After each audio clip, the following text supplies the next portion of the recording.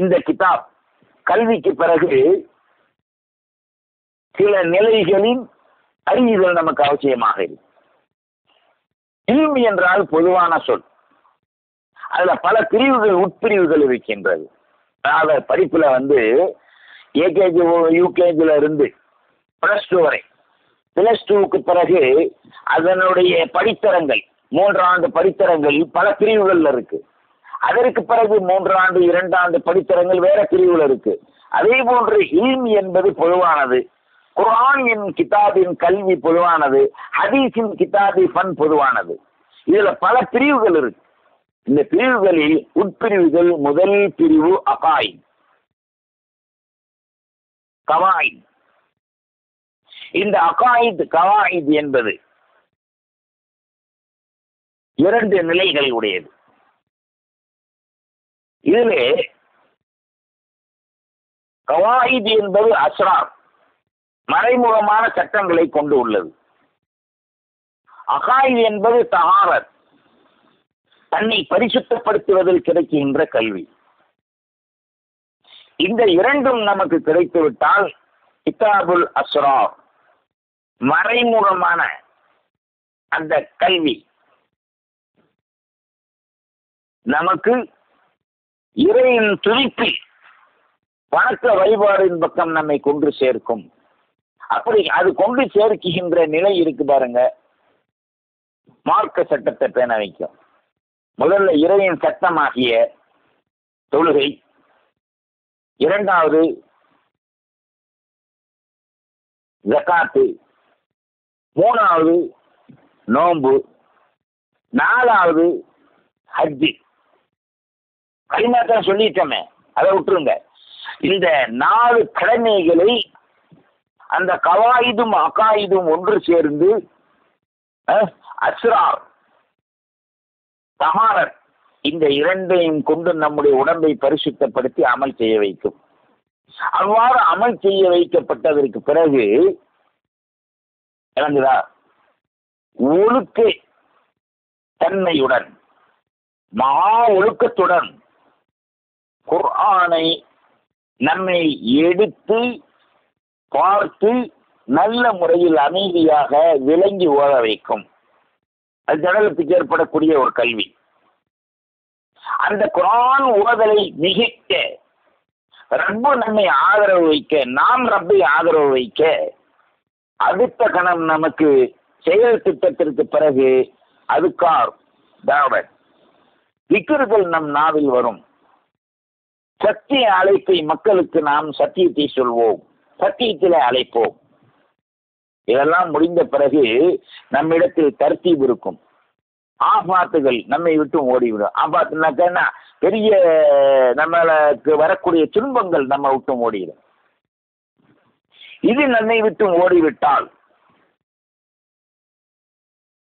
உலக வாழ்க்கையில் ஒழுக்கம், சம்பாத்தியத்தில் ஒழுக்கம், உணவில் ஒழுக்கம், நிக்காகில் ஒழுக்கம், நம் வாழும் வாழ்க்கையில் ஒழுக்கம், ஹலால் ஹராமை பேணுவதில் ஒழுக்கம்.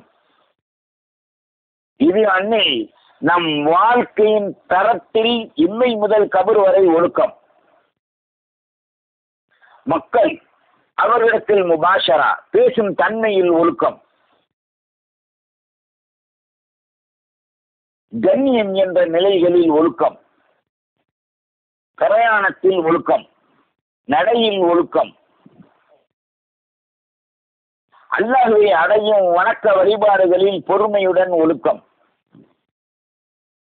மற்றவர்களுக்கு ஈவும் நிலைகளில் சதகா, தர்மம், ஜகாத் போன்ற நற்கர்மங்களில் குமர்களுக்கு, கிதாபுகளுக்கு, படிப்புக்கு தெளிவு செய்வதில் ஒழுக்கம். எத்தனை நிலை பார்த்தீங்களா? சுப்ஹானல்லாஹ். பிறகு நாம் அறிகின்ற கல்விகளில் அமைதியுடன் ஒழுக்கம். ஒருவரிடத்தில் பேசுகின்ற பொழுது இன்கார், அதாவது வெறுக்கும் தன்மை இல்லாமல் அதில் ஒழுக்கம். அனுமதிக்கப்பட்டதை நாம் பேசுவதில் ஒழுக்கம். இது அன்னை என் உயிர் தாகா ஸல்லல்லாஹு அலைஹி வஸல்லம் சொன்னது, தஹல்லகு பி அஹ்லாக்கில்லாஹ், இறையின் குணத்தை நீங்கள் குணமாக பெறுங்கள் என்ற அந்த நற்குணத்தில் நபித்துவத்தின் ஒழுக்கம், ரசூலுடைய ஒழுக்கம் நமக்கு.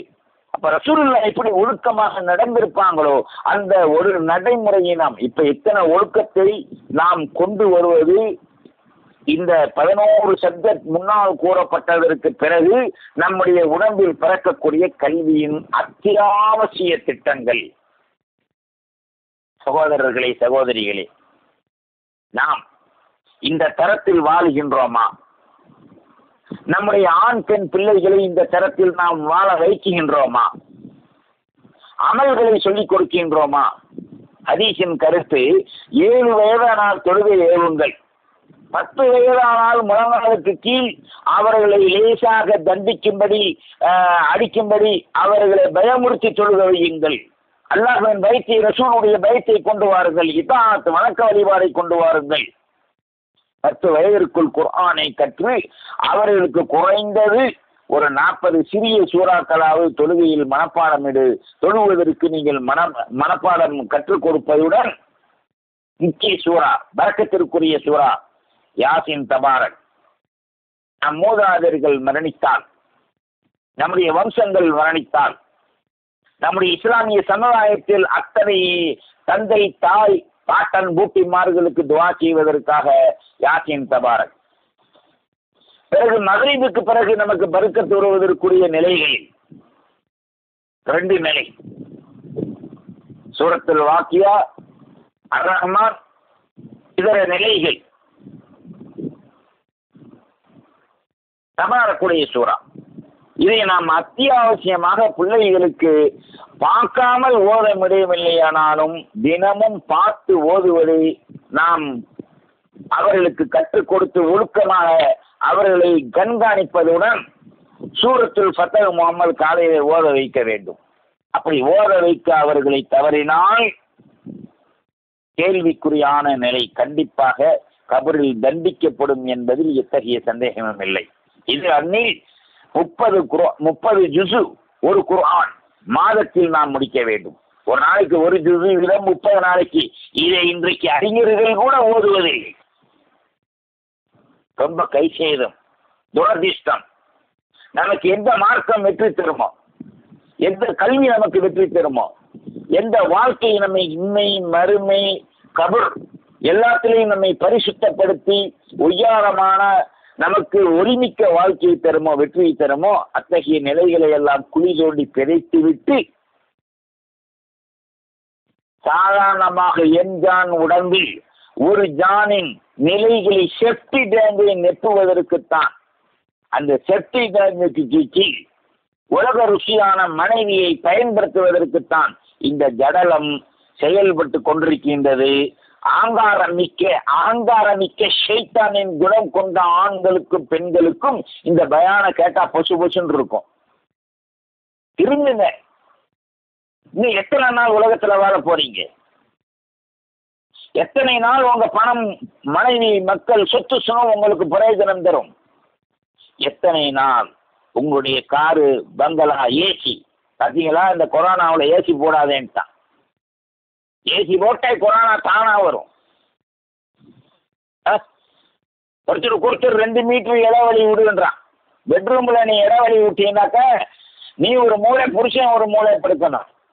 ராத்திரி பூரா விடக்கூடிய மூச்சுல கொரோனா வந்து அவங்க 2 பேருக்கு எதி அதோடு எதிதான் லாக் பண்ணிடுவானுங்க. அப்போ இங்கே ரப்புல் ஆலமீனுடைய கல்வியை, ரசூலுர் ரஹ்மத்துல் லில் ஆலமீனுடைய கல்வியின் தரத்தை பெறுவதற்கு, விளங்குவதற்கு நீ முயற்சிக்கின்றாயா? எனவே இஸ்லாம் என்று சொன்னால், கல்வி என்று சொன்னால் அவ்வளோ உனக்கு ஒரு கேவலமான நிலையை நீ எண்ணிக்கொண்டாயா? ரொம்ப ஜாக்கிரதை.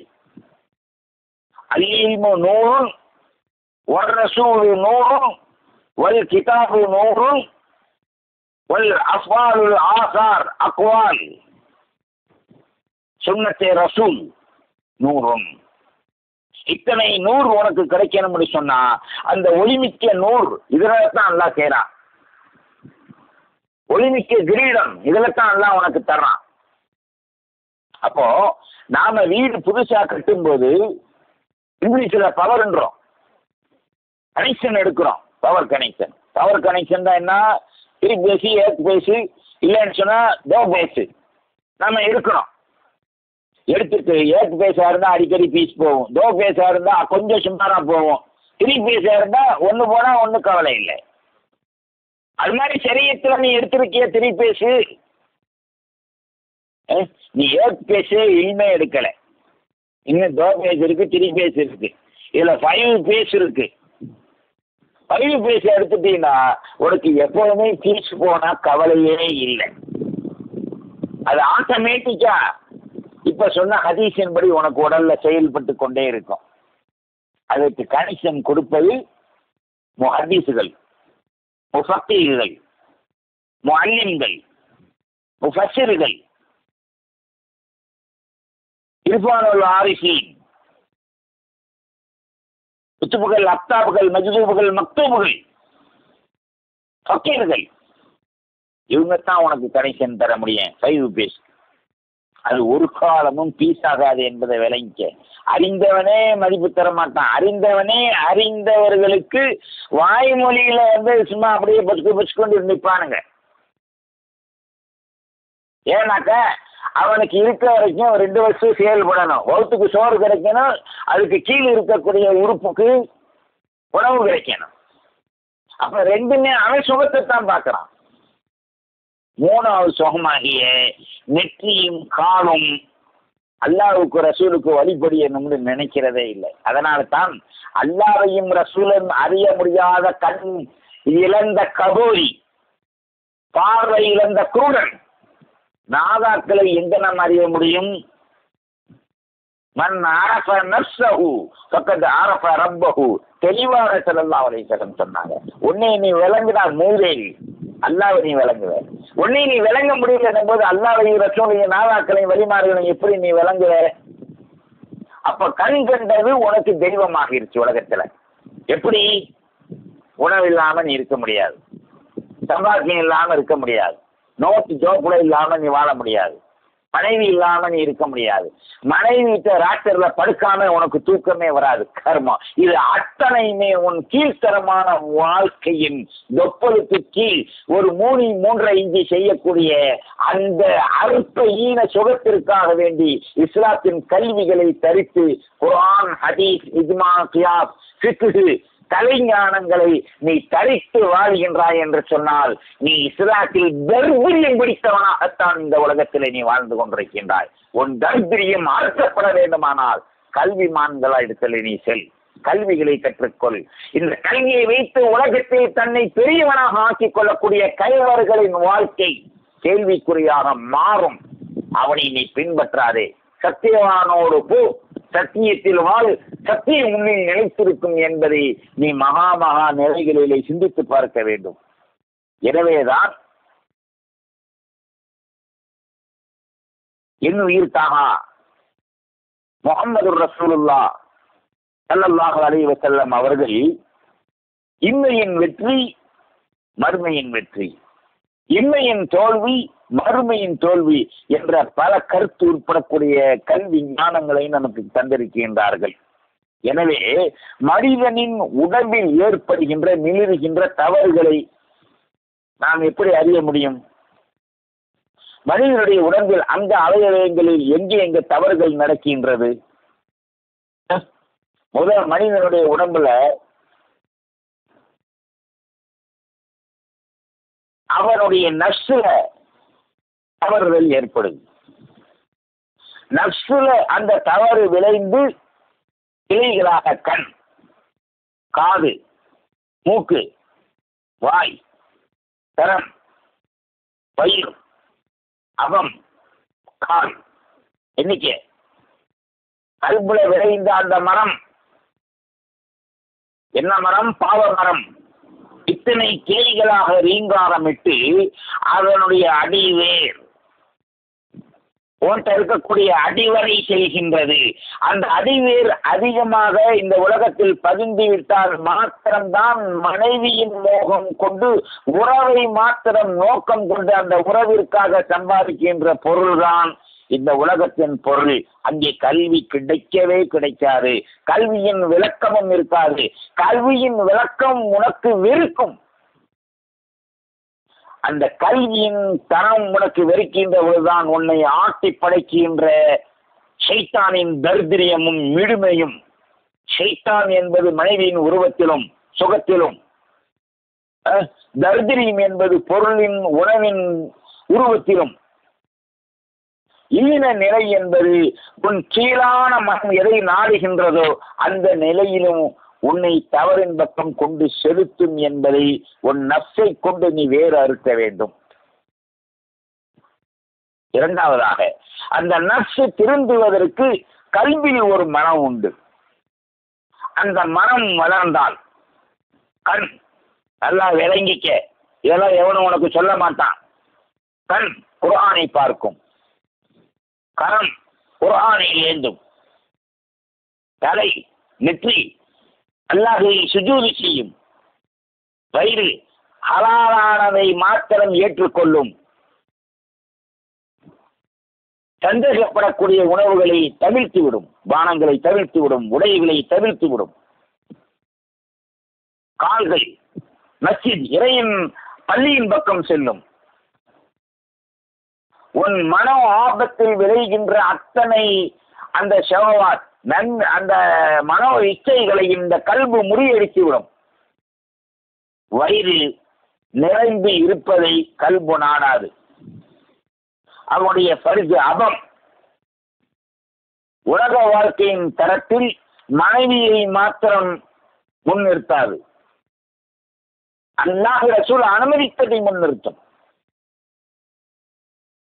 நாவு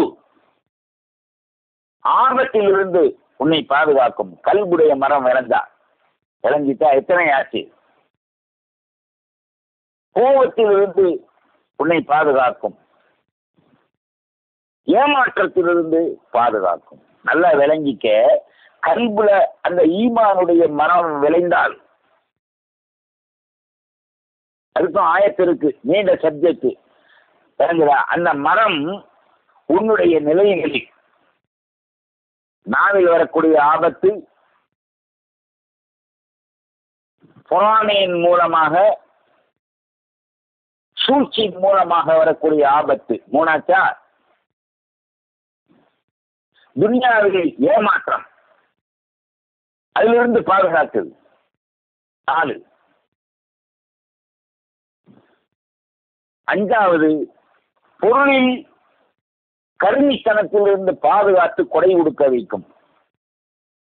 6வது, முகஸ்துதி, பெருமை, பொறாமை அவைகளை இந்த கல்பின் மரம் நீக்கி வைக்கும்.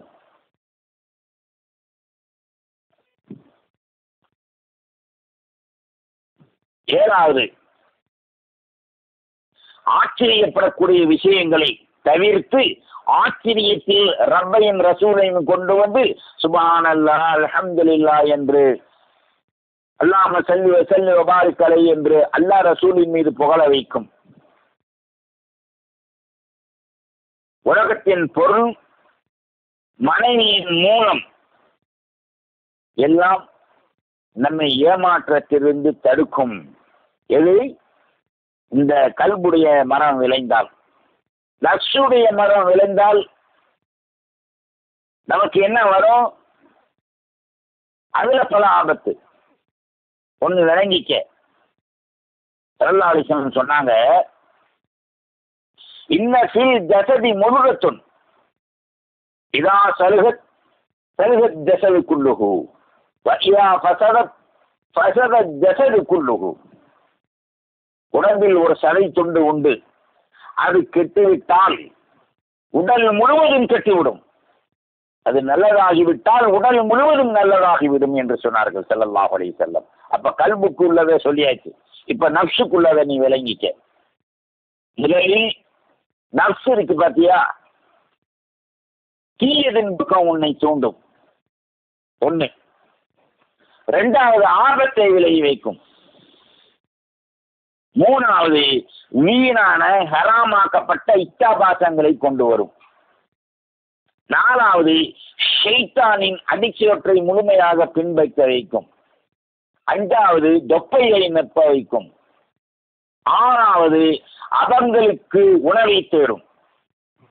அது ஹலாலான முறையில் இருக்காது. 7வது உலகத்தின் பொருள் நிறைந்தால் போதும், அது எப்படி இருந்தாலும் என்ற நிலையை கொண்டு வந்து இவனை தள்ளிவிடும். இந்த 7ம் நஃப்ஸை சார்ந்தது. இந்த பின்னாலே கூறப்பட்ட அத்தனையும் கல்வி சார்ந்தது. அப்ப எப்படி நீ கல்வி கற்ப? கல்வியுடைய உனக்கு விளக்கம் அத்தியாவசியமா இல்லையா? இந்த ஷைத்தானுடைய தீங்கிலிருந்து நீங்குவதற்கு, ஆண் பெண்ணுடைய ஷைத்தானின் தீங்குகளிலிருந்து நீக்குவதற்கும், அல்லது வசுவிசு ஃபீ சுதூரின் நாஸ், அல்லது வசுவிசு ஃபீ சுதூரின் நாஸ் மினல் ஜின்னத்தி வன்னாஸ், இத்தகைய நிலையில் பாதுகாக்கத்தான் குர்ஆன், ஹதீஸ், அஃஆல், ஆசார், ஃபிக்ஹ், ஹிக்மத், இல்மு, லியா, நூர், ஹிதாயத், ருஷுத், இத்தனையும் ஒரு மனிதனுக்கு தேவைப்படுகின்றது. இத்தனையும் இந்த தளங்கள் முழுவதுமே கல்வியின் பிரிவுகளாக இருந்து கொண்டிருக்கின்றது. இந்த பிரிவுகளை நீ எப்படி உணர்வ? ஒட்டுமொத்தமாக கல்வி கல்வி கல்வின்னா லா இலாஹ இல்லல்லாஹ் முஹம்மது ரசூலுல்லாஹ்ன்ட்டு போயிடுறாங்க. உலமாக்கள் மக்களுக்கு சில விளக்கத்திற்காக வேண்டி குர்ஆனுடைய அரபிக்கு அது தமிழ் விளக்கம் தந்திருக்கா. விளக்கம்னா விளக்கம் இல்லை. அலிஃப் லாம் மீம் ஸாலிகல் கிதாபு என்பதற்கு தமிழ்ல குர்ஆனுடைய எழுத்து வடிவத்தில் கொடுத்திருக்காங்க. மக்கள் சிறிதா விளங்கிக்கிறட்டும். அதை தூக்கிட்டு எனக்கு கல்வி வந்துருச்சு, இது வந்துருச்சுன்னு சொல்லி அரடவுசர்கள் சொல்லுவது, நன்னூறுகள் சொல்வது நமக்கு ஆச்சரியமாக இருக்கு. எனவே கல்வியின் தரத்தை ஒழுங்கான முறையில் கற்றுக்கொள்ள வேண்டும் என்று சொன்னால் போட்டி, பொறாமை, அரிப்பு, பிறரை வீழ்த்த வேண்டும் என்ற நிலை, அகங்காரம், ஷைத்தானின் உள்ளத்தில் மின் நான் சொல்றான்ல, அதை அறுத்து எரி. எப்படி மீன் வாங்கினா திங்க ருசிக்காக பொரிக்க, தலநாவுக்கு பிரியாணிக்கு மீன் வாங்கினா அந்த மீனை நாம முள்ளெல்லாம் சுத்தப்படுத்தி அதோடைய வில்லு இருக்கு பார்த்தீங்களா, அதோடைய நெஞ்சு, அதை அப்படியே அறுத்து உள்ள அத்தனை அத்தகைய ஒரு உயிரான ஒரு பொருளை நீ எதெல்லாம் அது உயிர் வாழ்வதற்கு அத்தியாவசியமோ அதை கூட நீ அத்தெறிஞ்சிட்டு கழுவிட்டு வெறும் ஜசது கூட நம்மளை அடக்கிற மாதிரி உள்ள கூட நீ போய் தானாவில் போட்டு ரசிச்சு திங்கிற. எப்படி உனக்கு கல்வி விளங்கும்? உயிரான பொருளை அறுக்கிற, அதுலேயும் உயிர் வாழக்கூடிய அத்தனை ஆதாரத்தையும் அறுத்து எரிஞ்சிட்டு இறைச்சியை மட்டும் திங்கிற. எப்படி உனக்கு கல்வி விளங்கும்? அதாவது தான் இல்லைன்னு சொல்லலை, விளங்குதா? அப்போ இதெல்லாம் செய்யக்கூடிய நீ மதிநுட்பமான கல்விக்கு ஒரே ஒரு நீ செய்றியே, உயிர் வாழ எத்தனை பொருள் ஆட்டுக்காக இருந்தாலும் மீனுக்காக இருந்தாலும் தேவைப்படுது. கடைசியில ஆடா இருந்தாலும் மீனா இருந்தாலும் புழுப்பூச்சியா இருந்தாலும் அதுக்குள்ள பித்து ஈரல் நுரையீரல் இல்லாம உயிர் வாழ முடியாது. அது மாதிரி இந்த கிதாபுக்கும் சுன்னத்திற்கும் ஃபிக்ஹ் என்னும் கலைஞானம், ஃபிக்ஹும் ஹிக்மத்தும் இல்மும் லியாவும் நூறும் ஹிதாயத்தும் ருஷுதும் இல்லாமல் ஒரு காலமும் கல்வியின் விளக்கத்தை நீ பெற முடியாது. 0 தான். அப்ப 0வுடைய விளக்கம் என்ன? திராட்சை தட்டை நிற்கும் போது எடுத்தா படக்குன்னு ஒரு எடுக்கும்போது ஒரு சத்தம் வரும். ஏன்னா ஒன்று நம்ம அப்படி வச்சிருப்போம். சில பேர் கட்டி சத்தம் இல்லாம இங்கிட்டு தொங்க விட்டு வச்சிருப்பாங்க. அது நீதவான்கள் அப்படி செய்வாங்க. நீதம் இல்லாதவங்க சம்பாத்தி வீட்டுக்கு செய்யறவங்க படக்குன்னு எறிவான், படக்குன்னு தூக்கி எறிவான், கல்ல படக்குன்னு போடுவான், கடக்குன்னு தூக்கி எறிவான். இதுலேயும் நீங்க புரிஞ்சுக்கலாம். திராட்சை கட்டி விட்டுருக்கவே நீதமானவன், அவன் அமைதியா நிறுத்தி நமக்கு தருவான்.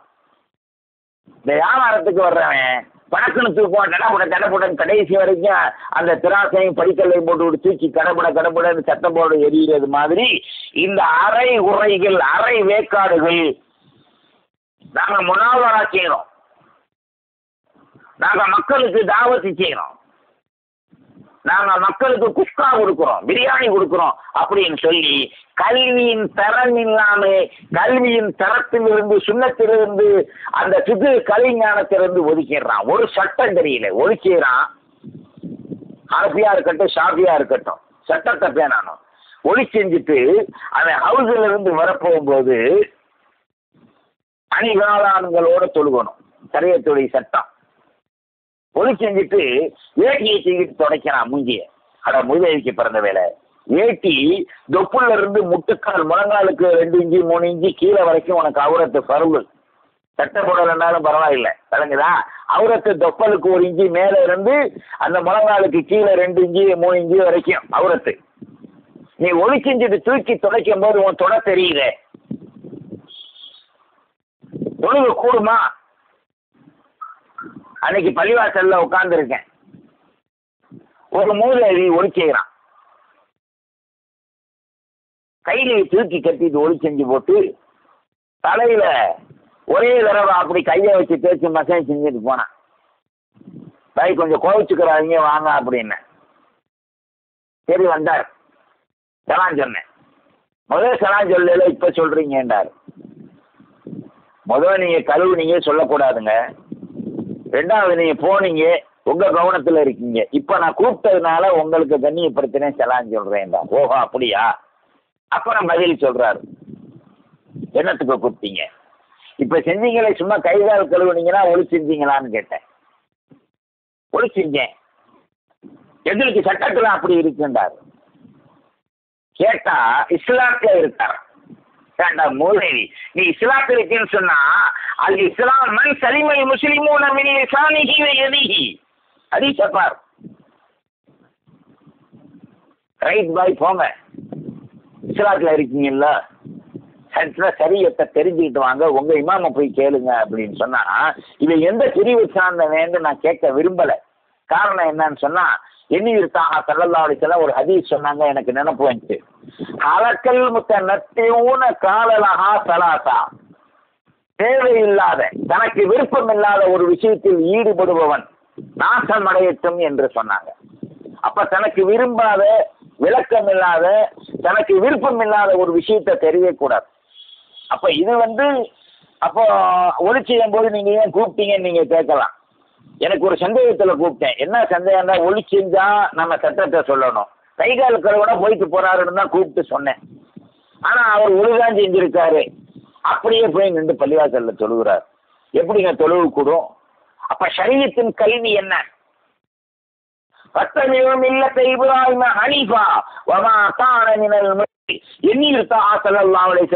முழுமையான சுன்னத்தை கடைபிடி என்று அல்லாஹ் குர்ஆன்ல சொல்லியிருக்கான். ஆகையால நாம சிந்திச்சு கல்வியின் அத்தியாவசியத்தை புரிந்து மனித உடல்களில் ஷைத்தான் எந்த பாகத்துல கெடுக்கிறான், ரசூலுல்லாஹ்வுடைய சுன்னத் என்னும் ஈமானின் ஒளி நமக்கு உடம்பில் எந்த பாகத்தில் செயல்படுது என்பதை நீங்கள் உணருங்க. இன்னைக்கு இந்த 2 விஷயத்தை தந்திருக்கேன். நஃப்ஸ் என்பது ஷைத்தான் செயல்படும் இடம், கல்வி என்பது ரசூலுல்லாஹ்வின் திட்டம், அல்லாஹ்வின் ஜோதி அரசு செயல்படும் இடம். இந்த கல்வியை நம்பி நீங்கள் அமல் செய்தால், கல்வின் பிரகாரம் பேச்சை கேட்டு கல்வி கற்றால் வெற்றி, நஃப்ஸின் பிரகாரம் நீங்கள் மனோநிச்சயை தருவினால் உலகம் கிடைக்கும், மறுமை கிடைக்காது. நீங்கள் கல்வை பின்பற்றினால் இம்மை மறுமை இரண்டும் உங்களுக்கு வாழ்க்கைக்கு தேவையான அளவு கிடைக்கும், மறுமையில் நீங்கள் உயர்ந்தவராக ஆவீர்கள் என்பதை உணர்ந்து கல்வியின் அத்தியாவசியத்தை நாம் உணர முயற்சிப்போமாக. எல்லாம் வல்ல ரஹ்மத்துல் ஹக்குல் ஆலமீன் ரஹ்மத்துல்லில் ஆலமீன் எமீர் ஸல்லல்லாஹு அலைஹி வஸல்லத்துடைய சொல், செயல்முறை, முறை, நடைமுறை, மௌனங்களை பின்பற்றக்கூடிய நல்ல வீண்தாரிகளாக, ஷரியத்தின் சட்டங்களை பின்பற்றக்கூடிய உத்தமர்களாக நாம் வாழ்வதற்கு முயற்சிப்போமாக. எல்லாம் வல்ல அல்லாஹ் ஜல்ல ஷானஹு தஆலா நம்மை ஈருலகிலும் நற்பாக்கியம் உடையவர்களாக, இன்மையில் கல்வியை பெற்று தவறுகளை களைந்து சாலிஹீன்களாக, கபரில் முத்தகீன்களாக, மறுமையில் நபீன சித்திகின சுஹதா இவ சாலிஹீன்களாக நாம் வாழ்வதற்கு முயற்சிப்போமாக. எல்லாம் அல்ல ரஹ்மத்துல்லில் ஆலமீன்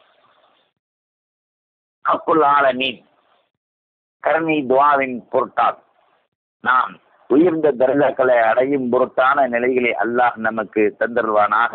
யா அல்லாஹ், நாங்கள் தெரிந்தோ தெரியாமலோ அறிந்தோ அறியாமலோ செய்த சிறிய பெரிய பாவங்களை மன்னித்து எண்ணீர் தாஹா ஸல்லல்லாஹு அலைஹி வஸல்லத்துடைய முழுமையான கல்வியை ஈருலகிலும் வெற்றி பெற்றவர்களாக எங்களையும் என்னுடைய பிள்ளை குட்டிகளையும் வாரிசுகளையும் எங்களுடைய பேரம்பேத்திகளையும் ரசூலுல்லாஹி ஸல்லல்லாஹு அலைஹி வஸல்லத்துடைய முழு உம்மத்துகளையும் அவர்கள் காலில் பட்ட தூசிகளை கூட மன்னித்து நாங்கள் தெரிந்தோ தெரியாமலோ அறிந்தோ அறியாமலோ செய்த சிறிய பெரிய குற்றங்களையும் மன்னித்து நல்ல கல்வி ஞானங்களையும் சக்தி மிக்கவர்களாக ஆக்கி இவ்வுலகத்தில் எந்த சமுதாயம் உயர்ந்தவர்களாக படிப்பதற்கும் எல்லா உலகத்திலும் நோய் நொடிகளை நீக்கி யா அல்லாஹ் நீ கருணை வாரிப்பாயாக.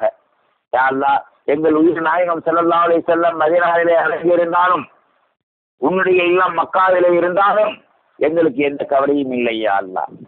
நீயும் என்னுடைய ரசூலும் எங்களுடைய கல்புக்குள் இருக்கீங்க யா அல்லாஹ். ஆகையினால எங்களுக்கு ஒரு நல்ல ஒரு மோட்சமான வாழ்க்கையை தந்தருவதுடன் ஈருலகிலும் வெற்றி பெற்றவர்களாக சக்கராத்தில் எளிதான முறையில் உருவு பிரிந்து களிமா ஓடு குரான் ஏந்தி கையில் ஏந்தி லா இலாஹ இல்லல்லாஹ் முஹம்மது ரசூலுல்லாஹ் சொல்லி குரானை 2 வரிகள் ஓதி முத்தமிட்டவர்களாக பொற்பாதங்களை எங்கள் பொன்னுயர் ஸல்லல்லாஹு அலைஹி வஸல்லத்துடைய பொற்பாதங்களை முத்தமிட்டவர்களாக எங்களுடைய இருகை எளிதாக நீ கைப்பற்றுவாயாக. அதுவரை நோய் நொடி இல்லாமல் எந்த தாக்கமும் இல்லாமல் எந்த வீண் விரைய செலவுகளும் இல்லாமல் எந்த அகம்பாவித அசம்பாவித தற்பெருமை புகழ்ச்சி பெருமை பொறாமை இல்லாமல் எங்களுடைய கல்விகளை நீ ஒளிமிக்கதாக ஆக்கி வைப்பாயாக. வாஹிர் தாவானா அல்ஹம்துலில்லாஹி ரப்பில் ஆலமீன். அஸ்ஸலாமு அலைக்கும் வரஹ்மத்துல்லாஹி தஆலா வபரகாத்துஹு. வஸ்ஸலாமு அலா மன் இத்தபஅல் ஹுதா.